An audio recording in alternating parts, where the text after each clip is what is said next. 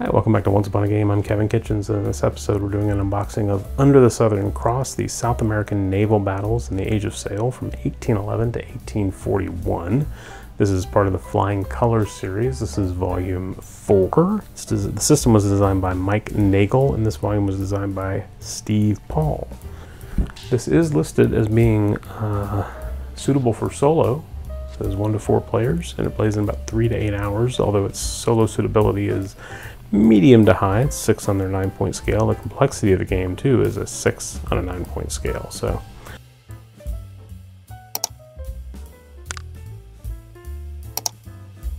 when you see the Southern Cross for the first time. All right, so I have not played anything in the Flying Colors series yet. Oh, we covered another game in the series a few months ago on the channel, if you want to go back and take a look at that. But this is a standalone game, this is not an expansion. Alright, so you start out with the playbook. Starts out with an expanded sequence of play. This is on GMT's wonderful matte finish paper. So there's no reflection, no glare, no reflection as you use it. It's only about 6 pages of the expanded sequence of play and special rules for this module. You can see here we've got the Age of Sail rulebook itself, but this is the special rules for Under the Southern Cross. It's only got about 6 pages, and then we go into the scenarios, of which there are 1, 2, 3, 4, 5, 6, 7, 8, 9, 10, 11 scenarios, along with then the credits, ship gazetteer, and bibliography.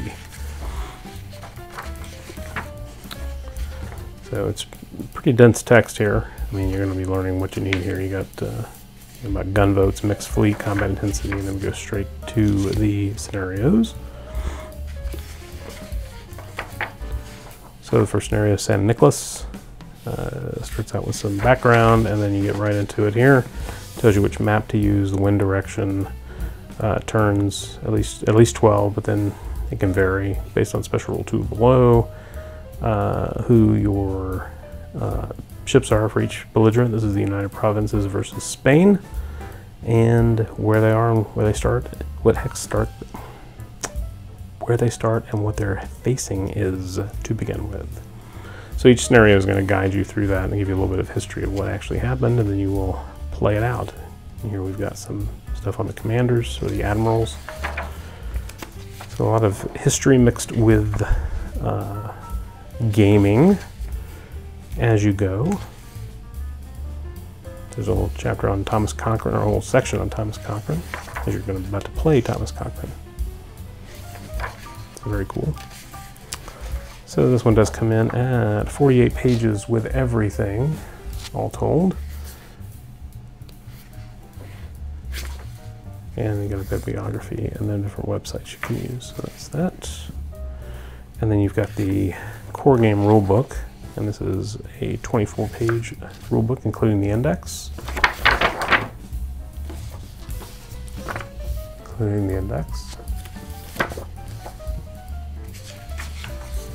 And this guides you through, start out with a glossary, guides you through a more graphic depiction of some of the counters and the rules, explaining movement points, turning, fire combat, and then actually you get down to, you only get to page 17, you got optional rules. So only about 17 pages of rules, but it is mentioned, it is moderately complex. So there's that, and then we've got counter sheets. There's 2 counter sheets, it says. So this is counter sheet 1. We've got our ships, and they are, looks to be 1/2-inch counters. They are not pre-rounded. There are, the typical strips, and you'll have to round them with the Organ Laminations 2.5mm deluxe corner rounder, the correct tool for the job. Got some larger vessels here that are double-sized.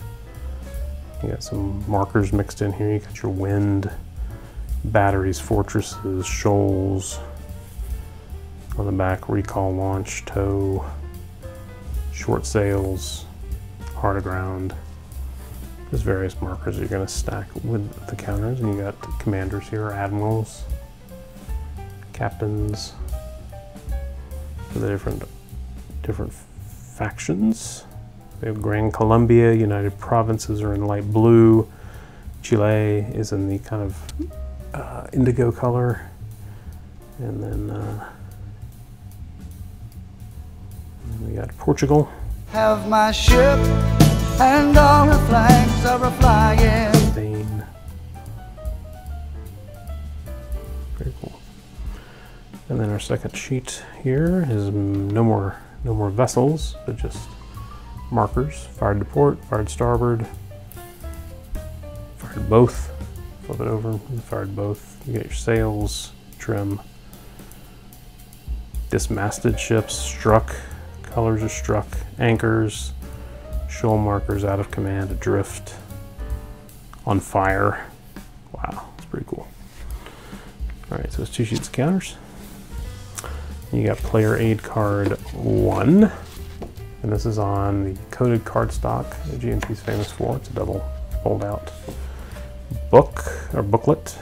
Got your hit results table, firing versus large and small vessels, the half-inch units versus the 1-inch units. Only a few large vessels on the counter sheets. Got your movement tables, ships on fire, grounding. All right, so that's player aid card 1, and then we have player aid card 2, which is just a single double-sided sheet. It's got your collision table, strike table, evasion table, grappling table, break-off table. And then for a particular scenario, you got these chain removal, battery captures, wind adjustments tables. That's 2. Then we've got our sequence of play. Got our turn track going around hexes, 32. And then your sequence of play marker. Point your wind directions specified in the scenario, and the weather. And this is the dual sequence of play. You will survive being bested. And then we have our maps. Now these are just large, there's 2 maps, I think. No, several maps. Let's see what we got here. There's a map K. And there's a large map. Oh, dual is apparently a smaller game, maybe? All right, so let's look at map K. They have little sections marked in them. I guess maybe some of the battles will take place in little smaller areas. You can see they're marked. It's hard to get the whole map out.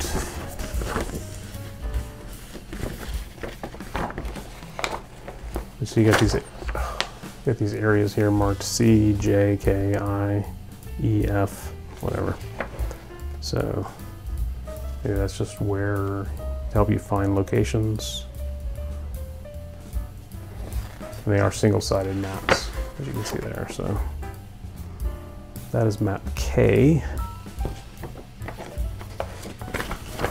Very hard to show paper maps. And then map J. So these are full-size. These are 22 by 34 maps here. So map J. Got varying degrees of depth in the water. And then we've got this dual map. Now the dual map seems to be a little firmer. Yeah, it's a full-size map, so it's still 34 by 22, but it's a much smaller playing area. You just got this big hex of hexes for the playing area, and you got ship status 1, ship status 2. So it's just a straight up head-to-head duel, and then you got a lot of charts right on the game map. So you can just put this down under some plexi and play some quick one-off battles, I believe. So that's pretty nice. And then we have a single die, which we will go ahead and roll to verify it works, but black 1, 2-0. Then we've got a deck of maneuver cards, and you can see that there's a blue side and a red side. So we got the red cards and the blue cards, and these are just maneuver cards for each side. You give directions and then initiative effects. Fire when ready. Play on a single ship. On this turn only, shift 1 row down on the firepower determination table when firing broadsides from the selected vessel to a maximum of 1. So they're numbered 1 through 27. You can see there. And I assume that they have an equal, well, they have a star, so they've got an extra one. Star through 27. So if you pick up a copy of Under the Southern Cross, Flying Colors Volume 4, you're going to get those 2 decks of maneuver cards.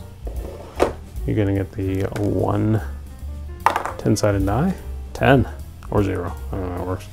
You're going to get that 34 by 22 dual map, 2 map J, map K, 34 by 24 ocean maps. Going to get the double-sided turn track sequence of play for dual and or the regular scenarios.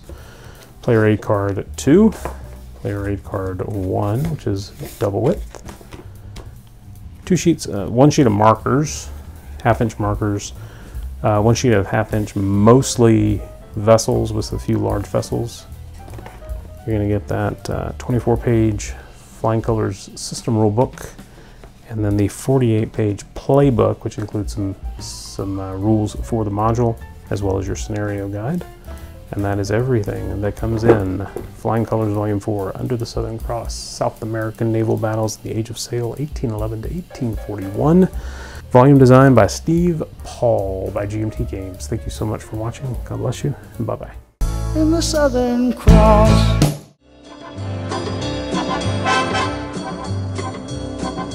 Oh!